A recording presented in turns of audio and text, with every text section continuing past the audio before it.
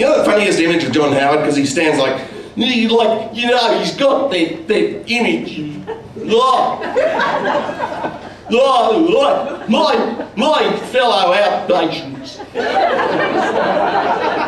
Yeah, the funniest image I ever had of John Howard, and you saw it on the news like 2 years ago when he went to California and met the governor, who, of course, was this famous ex-movie star who became the governor of California. And that was the funniest image I've ever seen, because little Johnny and the big governor, and you said, just imagine the conversation that went on. John Howard goes into his office and,